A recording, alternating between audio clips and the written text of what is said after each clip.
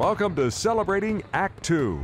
Celebrating Act Two is the user manual for the second half of your life.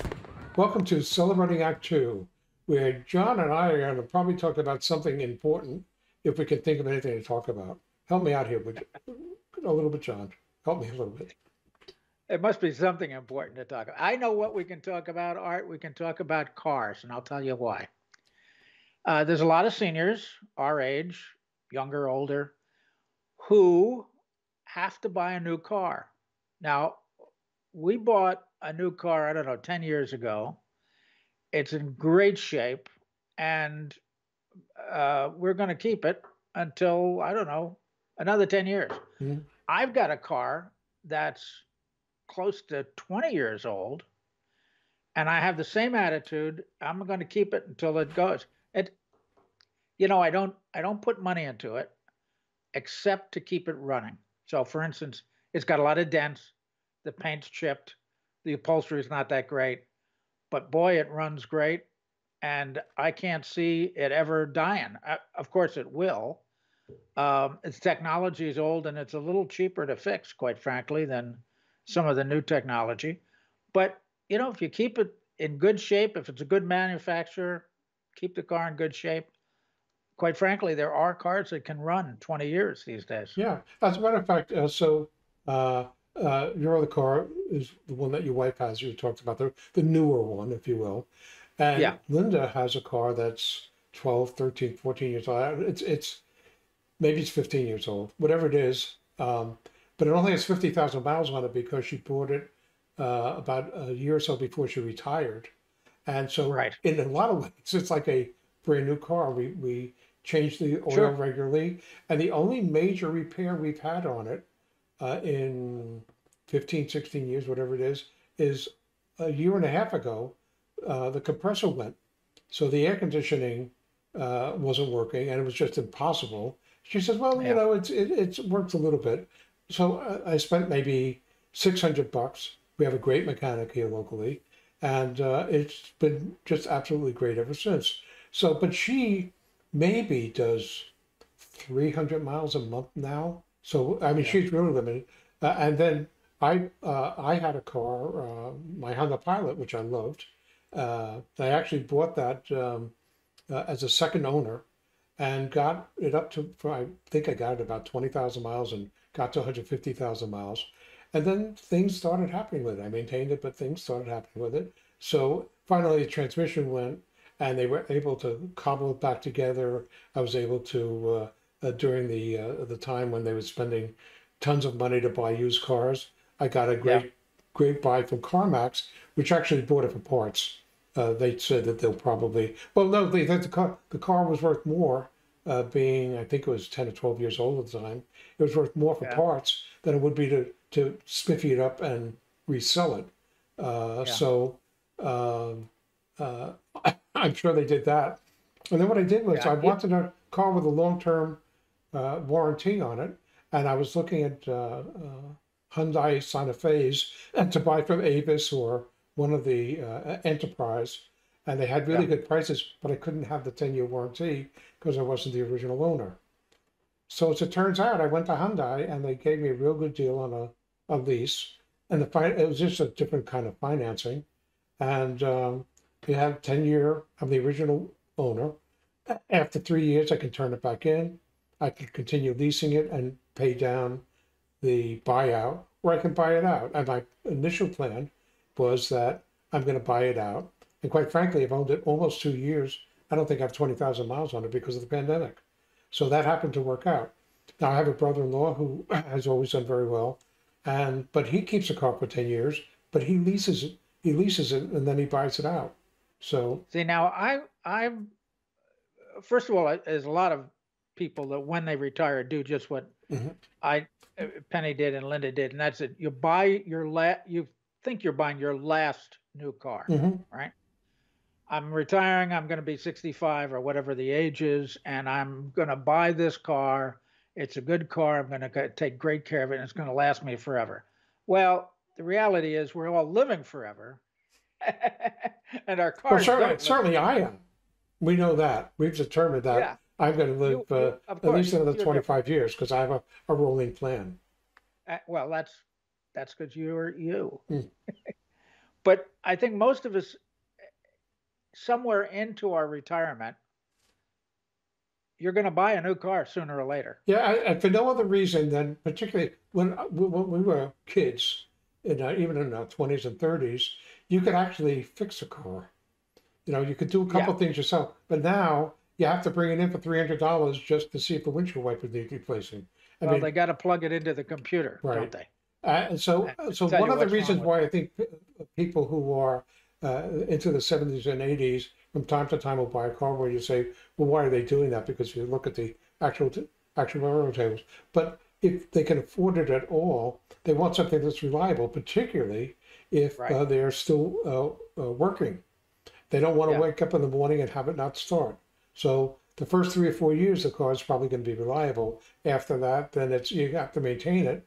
But if you don't want it to rattle and this and Yeah, that, I think you're right. It's an odd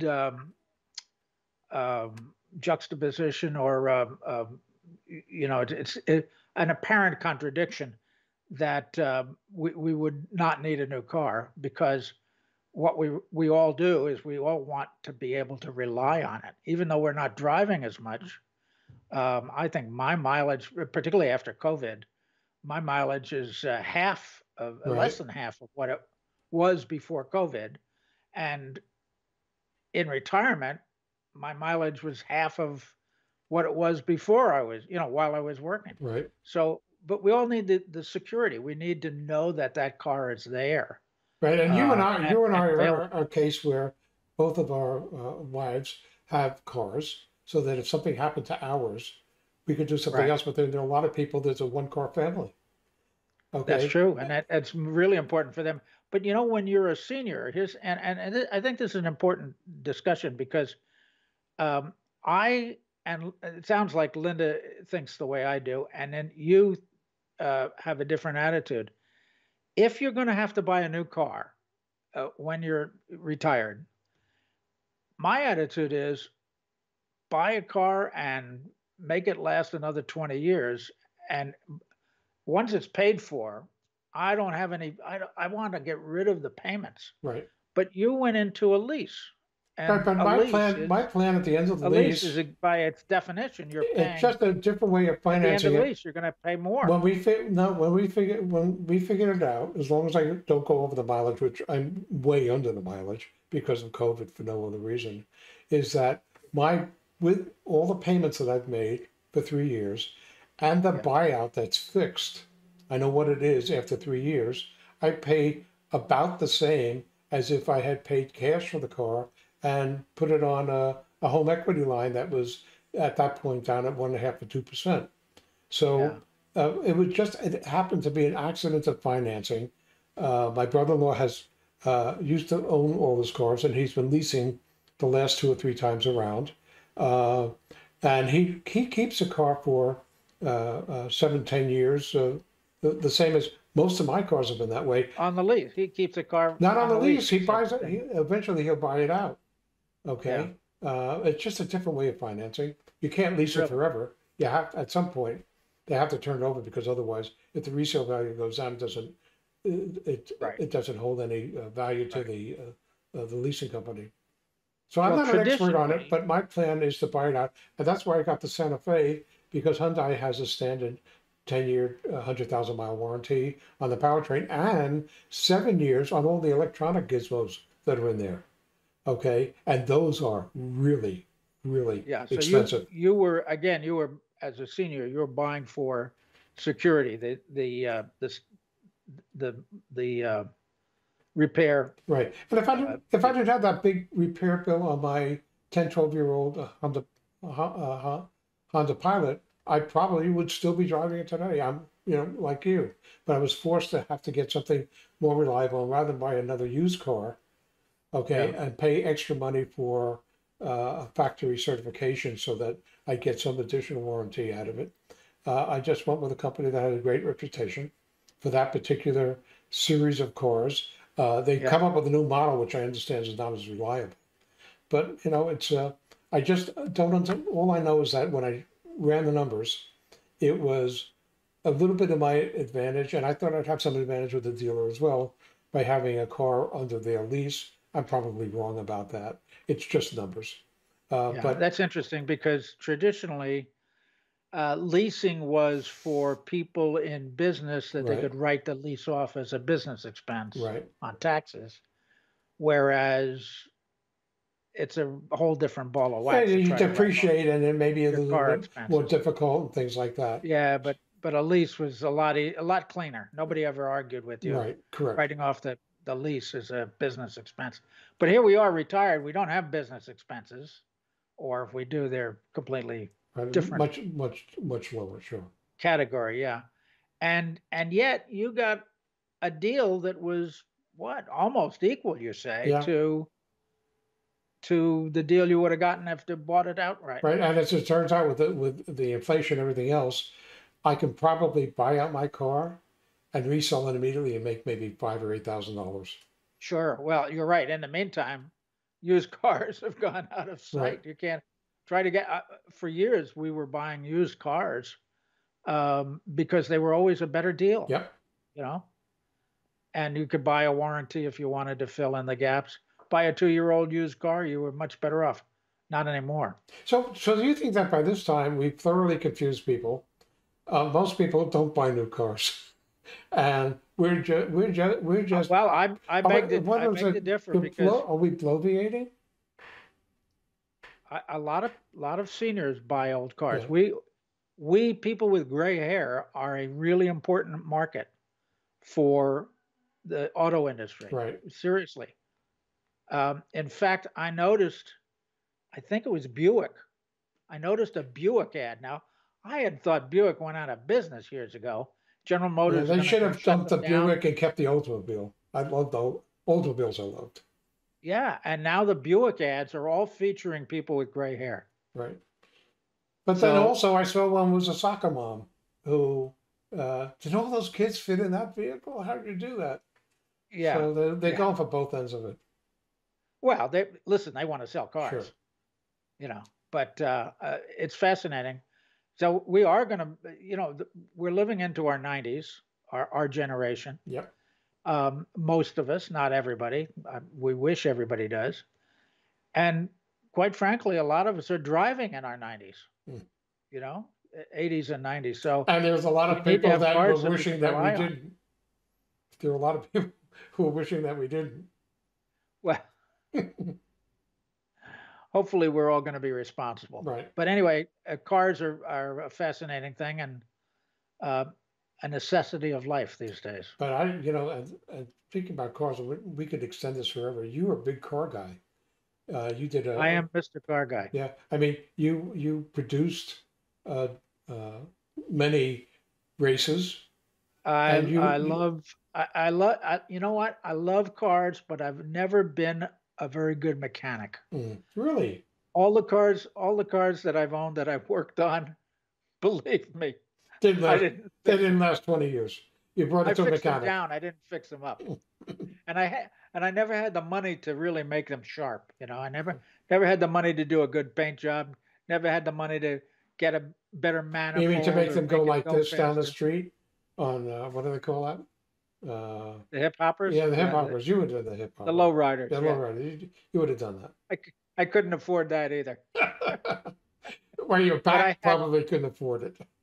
I think I counted up. I owned 20 cars before I was 21, Wow. and I think that kind of tells you what kind of condition they were in. Well, I guess it's a habit. We've had some conversations with some of our regular contributors about habits. So maybe you need to get a book and maybe break that habit a little bit. But you're not going to have 20 cars between now and the next 10 years. Well, you know what, Art? Maybe I need to go into motorcycles now. Oh, yeah. Cool. Yeah. Well, skydiving. That could cure a lot of Yeah. problems. Anyway, listen. The important thing is, I'm glad to hear that you broke even, if you will, on the lease versus the purchase. Yeah, I knew that going into it, and it made it Yeah. easy. Yeah. I think the lesson is that you gotta run the numbers. You gotta do the Right. comparison. one might be better deal than the other. They might be the same. Yep. Things are changing. Okay, well now we've made our audience so smart they may take the next week off to go shop for a new slash a reliable used car. Good luck. Okay, so last question is, how far away are you from a new car? I don't know. I think right now my plan is I've got another about 14 months, almost 14 months on this 3-year lease. And my original plan was to buy it out. And at the time that happens, I'll take a look at it all. I'm happy not to have a payment. And so I've actually been putting some money aside so that when the last $10,000 comes up as an option, I may just buy it out. Depends on what the interest rates are at the time. If the stock market keeps going the way it is right now, I use the cash to buy it out because I'm not getting any return on the stock market right now. So those are different decisions. So I've got, so this car may be not my forever car because remember, I've got a 25-year rolling plan. So I'll probably, even if I keep this car 10 years till the end of the 100,000-mile warranty, maybe I'll get another one at that point. Yeah. Yeah. Well, I might need a new car any day, but I don't think so. It seems to be going strong, and I'll get a new car when I have to. And then I'll look at, even though the prices of used cars are out of sight now, I'll look at getting a used car. Yeah. And a really old used car, because right now I'm fascinated by having, or at least the idea of having, an old hot rod. So maybe that's my my retirement toy, is to get in a 32 coupe with a V8 engine. Wow. We'll see. Yeah, and all electric too. Right? Or you're going to have gasoline. You're going to keep gasoline till you're done with this turn around the sun. Oh, absolutely. That's another conversation for another day. Does solar, or does electric EVs, maybe a year or two from now, we should have a conversation when EVs are even more prevalent than they are now, charging stations and all that stuff. I'm still not sold. For me, I'm not either. My son-in-law has one. They love it. It's a nice car. But if you're looking into the future, you've got to ask yourself, how do they come up and solve the problems that they're facing? The EV, just the EV industry. You need generators, power plants to create the electricity, and a lot of them are still using coal and natural gas and other things. So. And what does it cost to make a battery? I'll never figure out, is there really a net savings? Well, look, we know the technology moves at a rapid pace, and you never know what they're going to come up with. But right now, looking out to the future, I don't think it's a good investment. I think it's got limited usefulness. Yeah. All right. Well, maybe let's put it, because you keep our schedule. Put it down for about a year from now.